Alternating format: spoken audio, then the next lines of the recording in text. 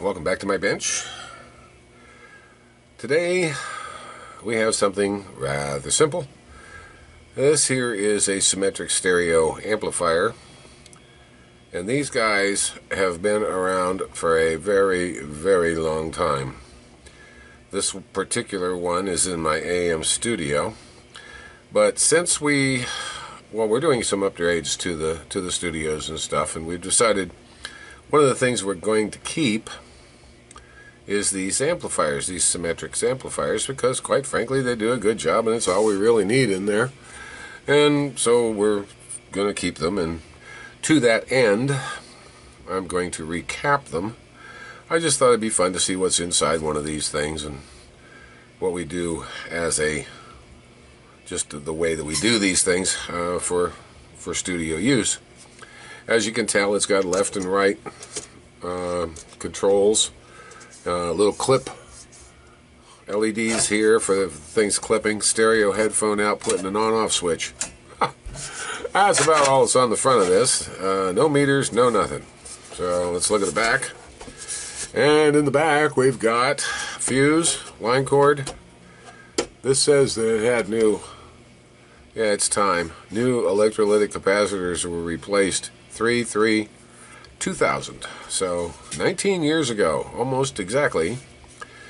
The outputs for this thing are just regular binding post speaker terminal outputs, or you could use, you know, those push-in jacks. We just have bare wires going into them. The inputs, you can either use 1/4 inch, which are balanced. The 1/4 inch signals, no, all 1/4 inch signal connectors are unbalanced. So these are unbalanced inputs, and you've got balanced inputs on the XLRs, and a push button here for mono or stereo, in which case you use the mono. Normally use channel 1 for mono, which this one says. For mono you use channel 1, and that'll bring it out both speakers with this little push button. We do actually have stereo in the studios for AM, even though we don't broadcast AM studio or AM stereo. We still have I think we got the pilot going, but that's the pilot on the stereo, just in case somebody has a stereo receiver in their car at home, and it'll turn on the stereo light and broaden it out a little bit, and it does sound better. AM stereo sounds better, but yeah, it never made it. And if you're going to do a mono output to the speakers, you do one speaker connected across the two pluses here. That's about all that's in it on the outside of it. So on the inside, bring it down a little bit, we have not much. These guys, like I said, these have been around for a while. And you can tell it's been in service its whole life. It just sat there and ran. Big old monster transformer over here. I think these things are 20 watts RMS per channel. I think, I'm not real sure. But to drive the whole mess, it's got an STK 465 stereo amplifier chip, all on a chip amplifier. A couple fuses, one for either side of the line, the output line for the amplifier here, and some capacitors. This is what we're going to change. The guy that did this last did a really nice job and glued these down very well, and changed a lot. He changed, I think these two are changed. These are changed definitely. I do not believe these little guys here have been changed. But if you look real close, you can tell how long this thing's actually been in service. Come on, focus. These diodes here get nice and hot. They're really nice and hot, and they burnt the board, actually. That's normal. That's the way it works. So it's got, and one other thing it has is a lot of these. See this guy here? Where am I pointing at? Right here. Those are jumpers, 0 ohm jumpers, and they're all over the place. It's funny, with almost nothing on this board, you'd think the engineers have been able to do a single-sided board that didn't take jumpers all over the place. But anyway, that's what it looks like on the inside. And basically all I'm going to do is change the caps on it. Like I said, they're 19 years old, and since we're going to keep it in service, we may as well change them. And I ordered a big box of capacitors for this because, well, I didn't have all the ones I wanted. Of course, you never have what you want, especially since I've got, let's see, 1, 2, 3, 4, 5, 6, 7 of these to do. For all the 7 studios have them. And what we got here, yeah, got a pile of 6800 35 volts. They're not exactly the same as what's in here. They're a little smaller. And I couldn't get radials for these 6800s. They don't come in radials, but that's what was in here before. Radials are hard to find anymore. Let's see, what is this? This is 220 at 16 volts. A whole mess of 4.7s at 50. 100 at 35. A few of those. And 47s at 50. A bunch of those. So, now, I guess what I really need to do is look and see, did they back order anything on me? That's always nice. Back ordered 0, 0, 0. Yay, no back orders. Anyhow. And with all these caps, I went with Rubicons. Except for one, I couldn't get Rubicons. I had to go with something else. Let's see, that's Rubicon. That's Rubicon. That's Rubicon. That's Rubicon. I guess I did get all Rubicons. Okay, well, anyhow, so I'm not going to make you watch me do all of this. I'll turn off the camera, pull the board out, and we'll take a look at that, and, you know, once I get it out of here. This has those weird little XLRs that you have to stick the screwdriver, a little bitty screwdriver in and unlock them so they come out, which is a good thing too, because if you look at it, these XLR connectors are riveted to the case. So anyhow, so I'll get this thing out. I'll be back. Oh, there's one other thing I wanted to show you before I get started here. In order to get these things out of here, of course, I got to take the pots off. But I made a little set. I printed these on my 3D printer. Little set of nut extractors for taking the nuts off of pots like this. This one here, these are SAEs, but this is close enough to 10 millimeters that it'll work. This is metric set. I got to make an SAE set too, unfortunately. But basically, they're really nice. This fits over the top of the shaft, and you unscrew it like that, and you don't scratch up the front. Isn't that cool? Let's see, and will this one fit over here, or is that weird 5/16? No, and it'll fit over here on this one too, but I don't need to take that off. But anyway, these, I just downloaded the set for this, but I made the little plate that holds them. I designed this, and it just has little holes that match the inside of those things, and nice little set.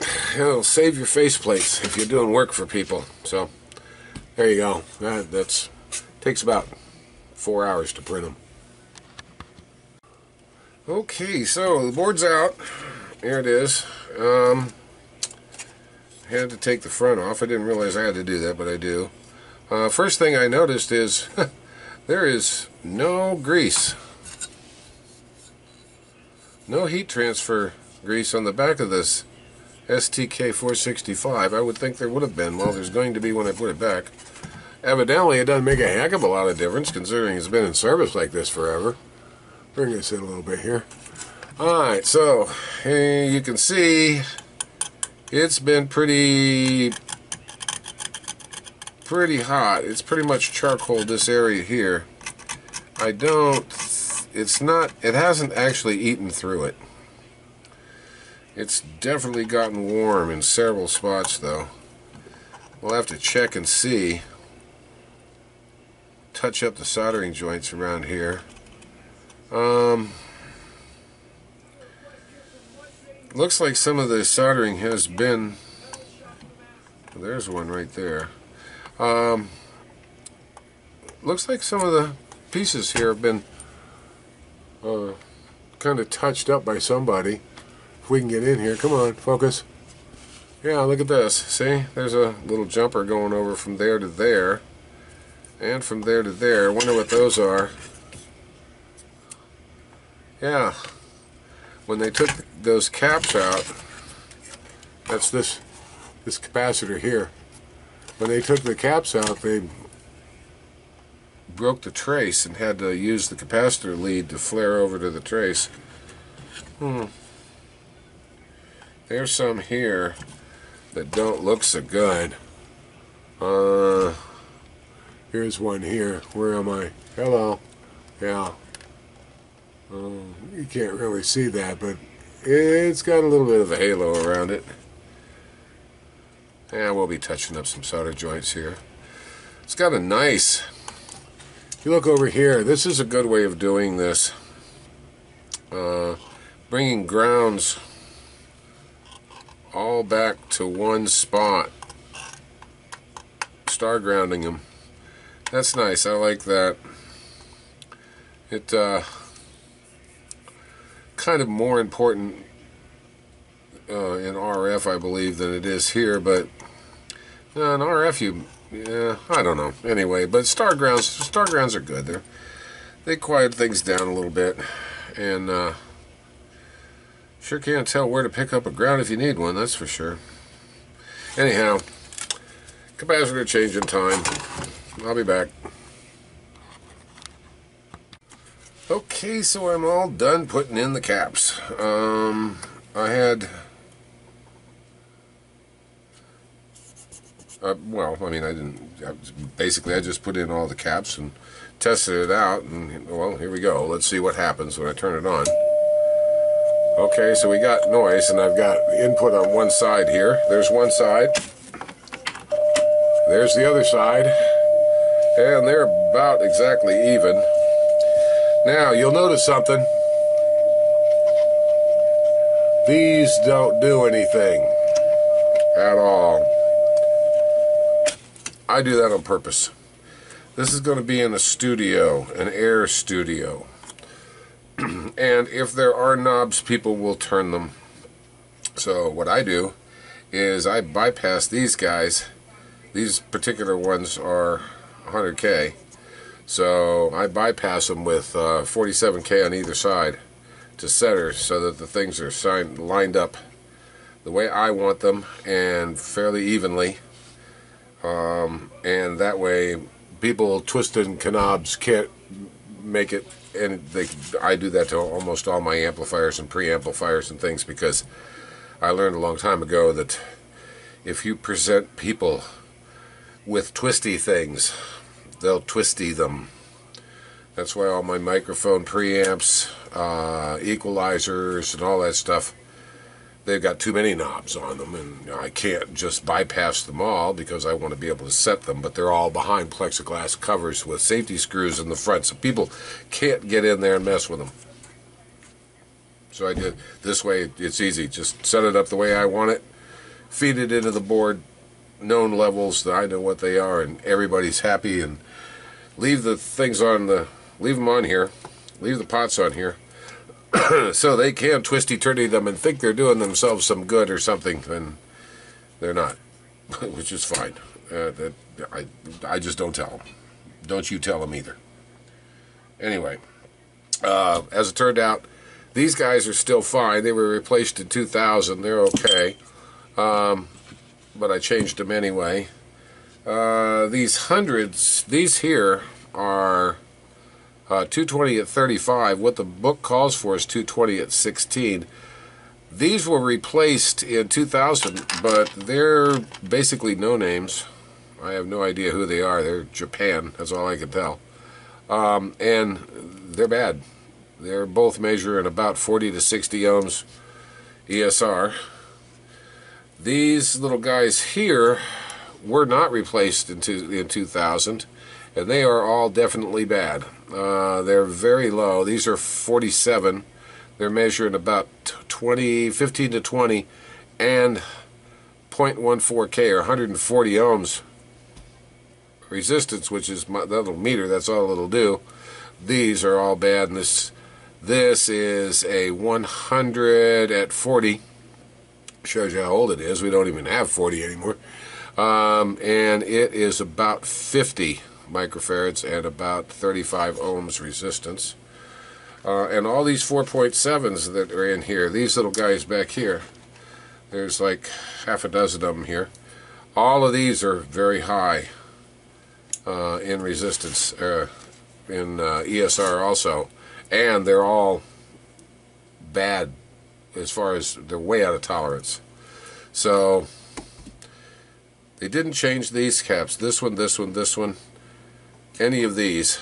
In 2000 when they fixed it, or replaced the caps in it, or these guys here, they didn't replace any of those, and they're all bad. So anyway, now it works. There's one channel, there's the other channel. Works good. Alright, well, 6 more to go. I won't bore you with those, but anyway, yeah, this STK 465, that's a pretty good little chip. I put some goo under it to make sure that it stays in here. People say they have problems with these, but as long as you don't short the outputs or mess with the inputs too badly or overdrive them, they're just fine, as is evidenced by something that's been working now for 20-some years. I can't tell what the date code is on this because the only chip in it that would have a date code has been changed. I know it's serial number 9148, so it's got to be a while ago. That's all I can tell you. Seattle, Washington. Alright, well, there's one of the Symetrix A220 amplifiers ready to go back into service for another 20 years. Thanks for watching. Make sure you sign up, you know, and push that like button if you like it. That really does help a lot. And I love reading comments. So make comments. I mean, not comment on this, but make comments. Thanks for watching.